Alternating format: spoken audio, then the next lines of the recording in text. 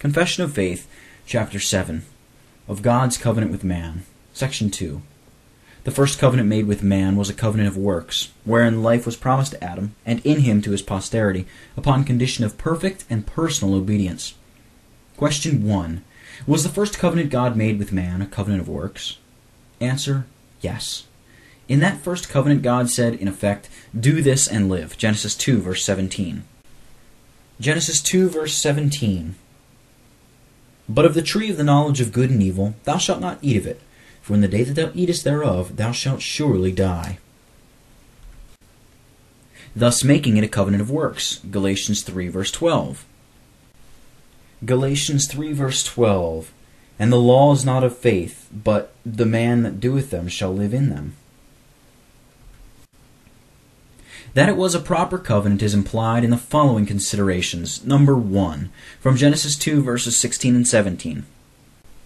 Genesis 2, verses 16 and 17.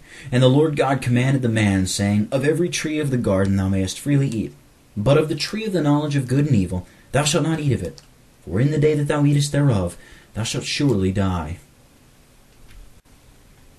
In which were parties, a condition, a penalty, and a promise implied. Number 2, from Hosea 6, verse 7. Hosea 6, verse 7. But they, like men, have transgressed the covenant. There have they dealt treacherously against me.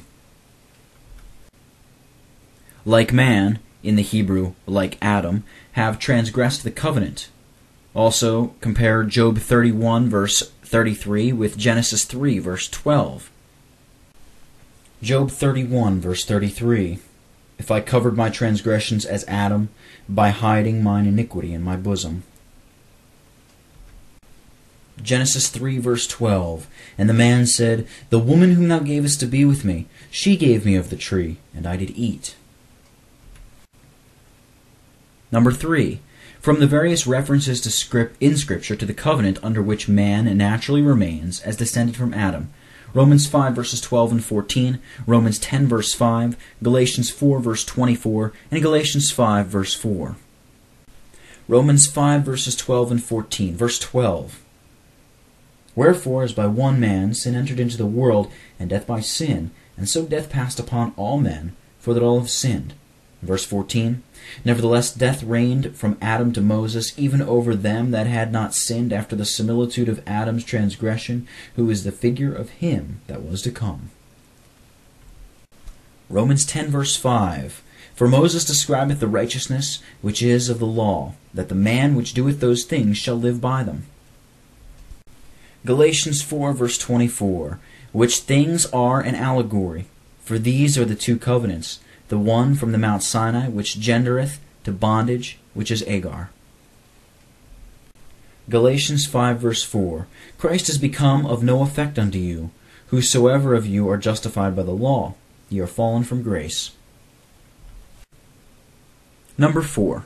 From the comparison of Adam's representation of mankind under Christ's representation of his people, which latter representation is under a covenant. Number 5. From the fact that Adam and his posterity fell under the penalty threatened. Romans 5, verse 12.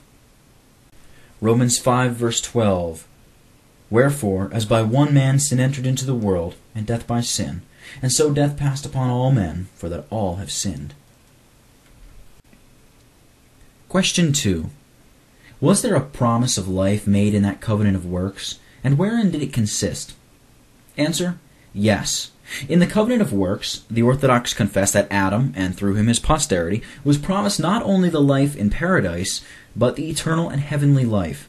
This question was first moved by those who sought to establish the natural morality of man, and prove that death is not the consequence of sin.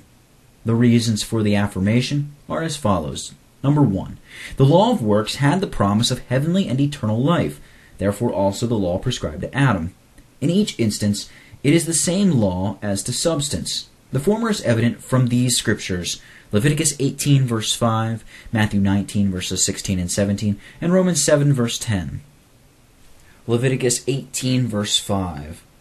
Ye shall therefore keep my statutes and my judgments, which if a man do, he shall live in them. I am the Lord. Matthew 19, verses 16 and 17. And behold, one came and said unto him, Good master, what good things shall I do, that I may have eternal life? And he said unto him, Why callest thou me good? There is none good but one, that is God. But if thou wilt enter into life, keep the commandments. Romans 7, verse 10. And the commandment which was ordained to life, I found to be unto death. These promises have not reference to earthly life, but to heavenly. Since, however, after the fall, the law can justify no one, Romans 3, verse 28. Romans 3, verse 28. Therefore we conclude that a man is justified by faith without the deeds of the law. This promise must necessarily have had place in upright Adam. Number 2, it is confirmed by this. Christ acquired the eternal and celestial life which he bestows upon us in no other way than that, being made under the law, he fulfilled the righteousness of the law for us. Romans 8, verse 4, and Galatians 4, verse 5. Romans 8, verse 4, that the righteousness of the law might be fulfilled in us, who walk not after the flesh, but after the Spirit. Galatians 4, verse 5, to redeem them that were under the law, that we might receive the adoption of sons. Number 3, the threatened death embraces both temporal and eternal death to be suffered in hell, for that death is understood, the empire of which the devil obtained on account of sin. Hebrews 2, verse 14. Hebrews 2, verse 14. Forasmuch then as the children are partakers of flesh and blood, he also himself likewise took part of the same, that through death he might destroy him that had the power of death, that is, the devil. Number 4, the promises of the new covenant are said to be better than those of the old. Hebrews 8, verse 6. Hebrews 8, verse 6. But now hath he obtained a more excellent ministry, by how much also he is the mediator of a better covenant, which was established upon better promises. Not as to substance, but as to mode. Question 3. Was this covenant made with Adam, made also with his posterity in him? Answer: yes. It appears in that, number 1, the expression of the covenant. Genesis 2, verses 16 and 17. Genesis 2, verses 16 and 17. And the Lord God commanded the man, saying, Of every tree of the garden thou mayest freely eat, but of the tree of the knowledge of good and evil thou shalt not eat of it, for in the day that thou eatest thereof thou shalt surely die. Is an address to the man alone and in the singular. Number 2, in the history. The covenant is represented as made when man was introduced in the garden, and Eve is represented as created afterwards in Genesis 2, verses 15 through 21. Genesis 2, verses 15 through 21. And the Lord God took the man and put him into the garden of Eden to dress it and to keep it. And the Lord God commanded the man, saying, Of every tree of the garden thou mayest freely eat, but of the tree of the knowledge of good and evil thou shalt not eat of it, for in the day that thou eatest thereof thou shalt surely die. And the Lord God said, It is not good that the man should be alone. I will make him an help meet for him. And out of the ground the Lord God formed every beast of the field and every fowl of the air, and brought them unto Adam to see what he would call them. And whatsoever Adam called every living creature, that was the name thereof. And Adam gave names to all cattle, and to the fowl of the air, and to every beast of the field. But for Adam there was not found an help meet for him. And the Lord God caused a deep sleep to fall upon Adam, and he slept. And he took one of his ribs and closed up the flesh instead thereof. Number 3. The Scriptures compare Christ and Adam as representing heads. 1 Corinthians 15, verses 22 and 47. 1 Corinthians 15, verses 22 and 47. Verse 22. For as in Adam all die, even so in Christ shall all be made alive. In verse 47. The first man is of the earth, earthly. The second man is of the Lord, from heaven. Number 4. The Scriptures represent the breach of the covenant as one offense, and the offense of one man. Romans 5, verses 12 through 20. Romans 5, verses 12 through 20. Wherefore as by one man sin entered into the world, and death by sin, and so death passed upon all men, for that all have sinned. For until the law, sin was in the world, but sin is not imputed when there is no law. Nevertheless, death reigned from Adam to Moses, even over them that had not sinned after the similitude of Adam's transgression, who is the figure of him that was to come. But not as the offense, so also is the free gift. For if through the offense of one many be dead, much more the grace of God and the gift by grace, which is by one man, Jesus Christ, hath abounded unto many. And not as it was by one that sinned, so is the gift. For the judgment was by one to condemnation, but the free gift is of many offenses unto justification. For if by one man's offense death reigned by one, much more they which receive abundance of grace and of the gift of righteousness shall reign in life by one, Jesus Christ. Therefore, as by the offense of one judgment came upon all men to condemnation, even so by the righteousness of one the free gift came upon all men unto justification of life. For as by one man's disobedience many were made sinners, so by the obedience of one shall many be made righteous. Moreover, the law entered that the offense might abound, but where sin abounded, grace did much more abound. Question 4. What was the condition of this covenant of works? Answer. The condition of this covenant of works was made upon condition of perfect and personal obedience. Genesis 2 verse 17 and Genesis 3 verse 10. Galatians 3 verse 10. Genesis 2 verse 17. But of the tree of the knowledge of good and evil thou shalt not eat of it, for in the day that thou eatest thereof thou shalt surely die. Galatians 3 verse 10. For as many as are of the works of the law are under the curse. For it is written, Cursed is every one that continueth not in all things which are written in the book of the law to do them. First, Adam doubtlessly had the most perfect law.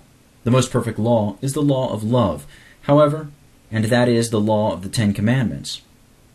Matthew 22, verses 37 through 39. Matthew 22, verses 37 through 39. Jesus said unto him, Thou shalt love the Lord thy God with all thy heart, and with all thy soul, and with all thy mind. This is the first and great commandment. And the second is like unto it, Thou shalt love thy neighbor as thyself. Adam therefore was in possession of the law of the 10 Commandments. Secondly, all agree that the law which is embedded in the nature of the heathen and is a remnant of that law which Adam had embedded in his nature is identical to the law of the 10 Commandments. Thus, Adam's law is the law of the 10 Commandments. Thirdly, this is confirmed in Romans 8 verse 3. Romans 8 verse 3. For what the law could not do, in that it was weak through the flesh, God sending his own Son in the likeness of sinful flesh, and for sin, condemned sin in the flesh. Paul speaks there of a law, referring to it as the law, without any further description. Without a doubt, the law is the law of the 10 Commandments. This law Adam possessed in full strength, which after the fall had become weak, as has been demonstrated. Adam was thus in possession of the law of the 10 Commandments. Fourthly, there is but one holiness, for holiness is the image of God, which is singular in nature. The law is thus also singular in nature, for man's perfect conformity to the law of the 10 Commandments is holiness. Therefore, as far as content was concerned, Adam, in his perfection, had the 10 Commandments as his law. In addition to the law of nature, God gave Adam a command which, in his sovereignty, he could or could not have given, the command not to eat of the tree of the knowledge of good and evil. This is called a positive law, because it did not bind man from the nature of the thing, which was in itself indifferent, but from the mere will of God. This may readily suggest the question, why did God give this commandment to Adam? Had God not given this commandment to him, he would not have sinned. My response is, number 1, that it does not necessarily follow that he then would not have sinned. Adam was holy, but mutable, and thus he could also have sinned in a different situation. Number 2, God does not always give an account of his deeds. If anyone wishes to meditate somewhat upon this commandment, it will become evident that much is comprehended in this commandment. It declared that God alone was the Lord, and thus entitled to command Adam as he pleased, and that Adam was thus required to obey blindly, without asking why. Thirdly, In it was also comprehended that man should desire nothing else but the will of God, and that everything should be defined as desirable or undesirable in relationship to God only. Number 4.